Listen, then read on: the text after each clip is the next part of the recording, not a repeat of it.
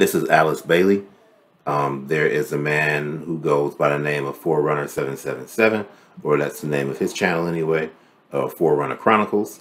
And he goes to her library called Lucis Trust. It used to be called Lucifer Publishing Company. And he goes there and checks out all types of books that she has there. So stay tuned for that. And that'll start up about 4 minutes, 30 seconds into the video. I'm going to get back to focusing here on Blavatsky and her friends, actually. I'm not going to leave just to talk to her alone. I'm going to expand on it some, because that's what I do. So Blavatsky ended up meeting a woman named Annie Besant, and Annie Besant became a member of the Theosophical Society. And so did another woman named Alice Bailey. And Alice Bailey ended up writing a book called The Externalization of the Hierarchy. Y'all go online, look it up. You can find it. It's so easy to find. You may not care to read it, but it's there. I've skimmed through it and found some interesting things. But what she means by the title of her book is that she believes that there are these ascended masters. And the ascended masters handed down to her the knowledge that is in the externalization of the hierarchy. The ascended masters are the people that are in control of Earth and the universe and whatever else. So she indeed has her own doctrine that isn't anything like the Bible. But she is waiting for more of these masters to actually make an appearance. Excuse me. She was waiting. She was waiting for them to appear because she's dead now. So she isn't waiting any longer. All right. But that's what she means. And she talked about in the externalization of the hierarchy about UFOs and how they're watching and they're just waiting for us to kind of get our act together, and then they're going to come down and help us. She said that, sightings are starting to increase, and it looks like they're really going to show themselves at any moment. All right. So we have to keep these people's ideas in mind. Their ideas, their ideals, their ideology, the philosophy, whatever you want to call it. We have to be aware of what other people in the world are talking about so we can put their beliefs in their proper place. We can define them. We can have discernment. We should pray for discernment from God so we can tell what these things are. It's not hard once you have enough knowledge of the background of these people and where their ideas come from. Because for me, Alice Bailey is indeed talking to fallen angels and the devil. Those are the people that are giving her the information to write her books. Alice Bailey was one of the people who helped found the UN. She has a library inside a building that's connected to the UN, attached to the UN, inside of the UN. And now I'm going to show something about her that came from a man named Forerunner 777. And he also showed two of the best documentaries I saw about Jay-Z and Beyonce and the New Age movement and some other things. He was the first one I saw show Jay-Z wearing the sweatshirt with "Do What Thou Wilt" on it, and him expressing the philosophies of the New Age and Alice Bailey. All right, the Age of Aquarius and Alice Bailey. He was the first one I ever saw do it, and he did a great job with that, a fantastic job. So I'm going to show this video, and I'll be talking briefly here and there, or maybe I'll just put some text on the screen. I haven't quite made up my mind yet, but let's get into it.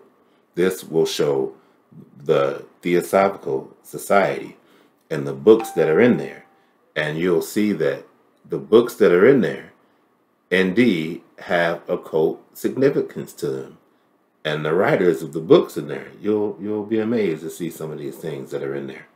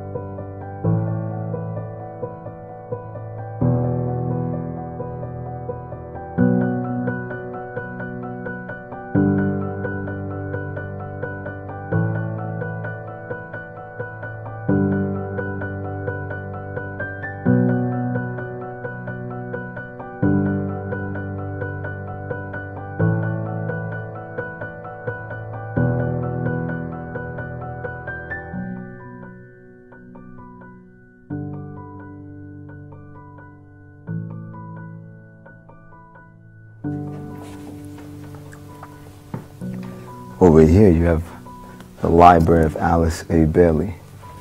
And if you see, she has numerous volumes here on the New Age movement and spiritualism.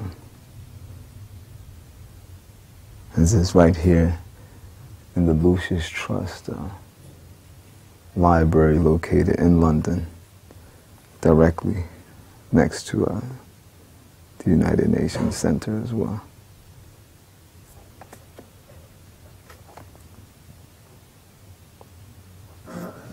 I found this interesting. This is amazing.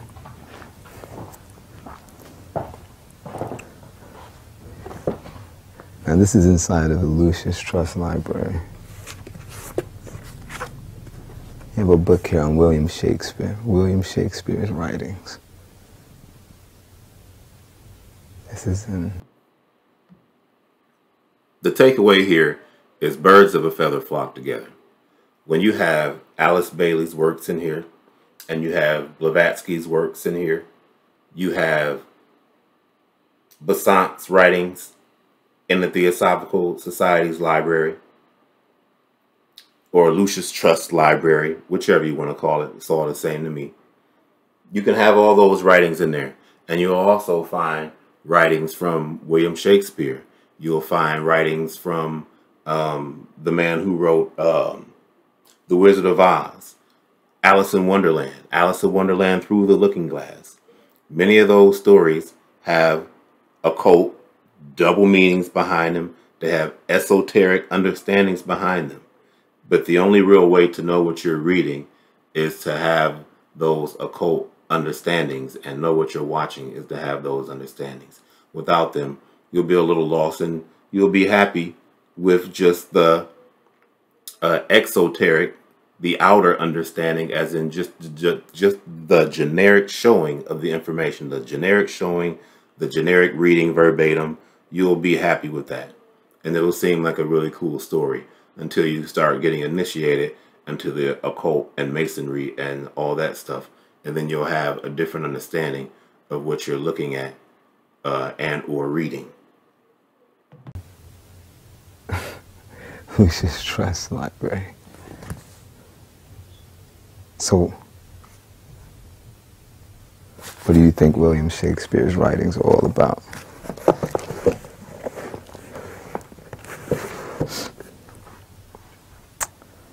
Unholy Bible. My goodness. Brother, I have to really get my head around all of this first. I'm shocked.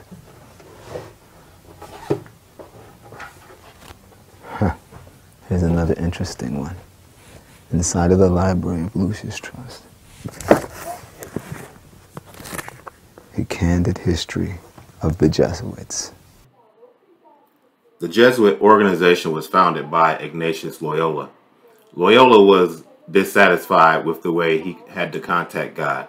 He wanted more out of God than just a prayer and then to perhaps wait on God to give him an answer. So Ignatius decided that he would turn to witchcraft and contact demons and do everything that the Bible asked him not to do in order to get the answers about life that he wanted. In other words, he turned into a mystic, where he was just willing to do any and everything to find the answers that he wanted out of life. The Jesuits have been known as the military arm of the Pope. There's an oath that they take to the Pope. Who knows if it's real or not? If you guys look up the Jesuit oath online, you'll find it. And there's also a black pope. All right, the head of the Jesuits is known as the Black Pope. And the reason that it's weird for me that they're showing the Pope that we have now is that he's a Jesuit. All right, and the Jesuit University is a trip, because they'll do whatever. I don't mean the Jesuit University. I mean the Jesuit universities. There are a lot of them around America. There are a lot of them around the globe. Some of your favorite universities are Jesuit universities. Y'all should look those up as well. You'll find some interesting ties. One of the next videos I'm going to show is I'll show a video where there were a group of Jesuits who went to a convent. And by the time they were done, they had to shut the convent down. Now, I'm not going to tell you guys why, because it'll be really interesting for why they had to close it down. But we'll get to that later.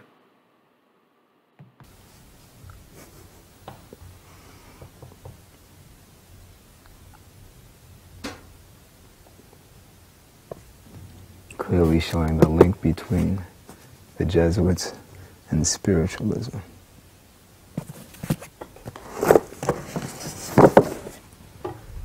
Here's another book for you.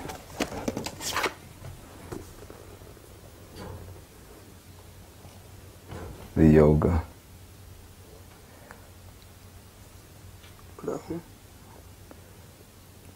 Teachings on yoga. All of these ideologies are in harmony with the theosophical movement. They're all in harmony with spiritualism. See multiple books here on yoga. Ani Yoga.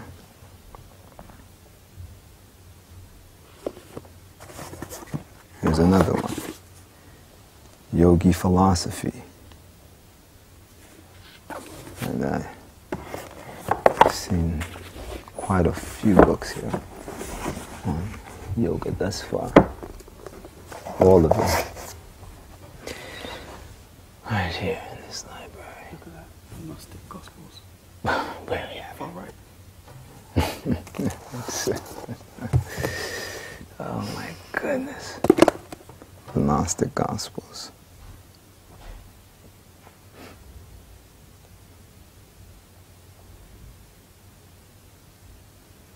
Of course, you have multiple books in here on astrology and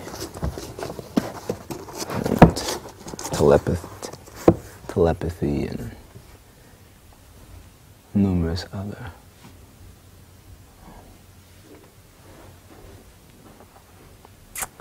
Eastern forms of spiritualism.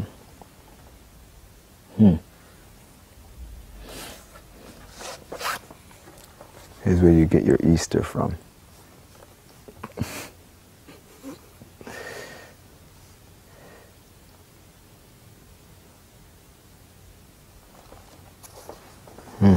Let's see.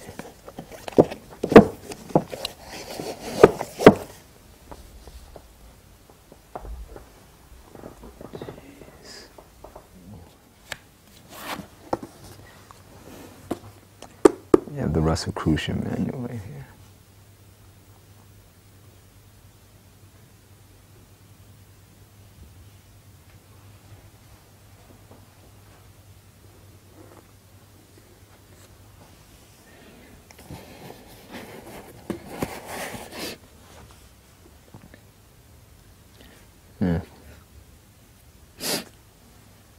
And just various books on magic and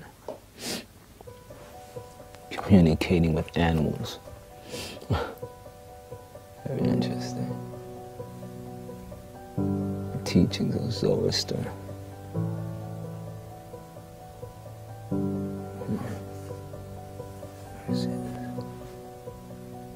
Rational mysticism.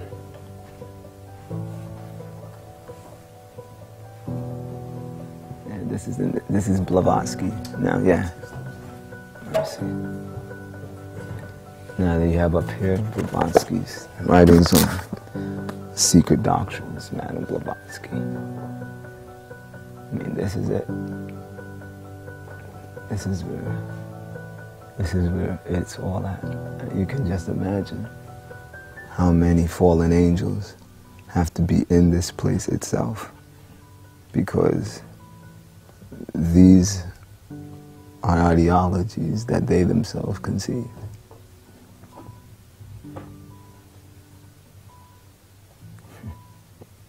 It's amazing.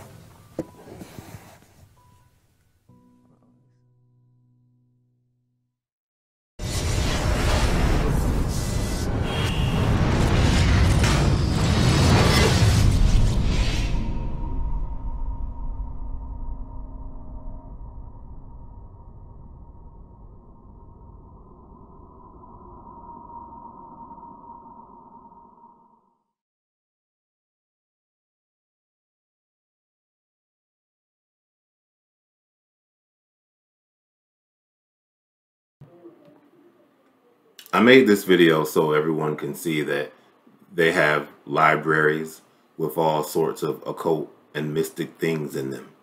And the reason they have all that stuff together is because all that stuff is in the same league to them. It all has esoteric meanings. They have double meanings, all right? In Masonry, there's a double-headed eagle. You know, the eagle's looking left and it's looking right at the same time.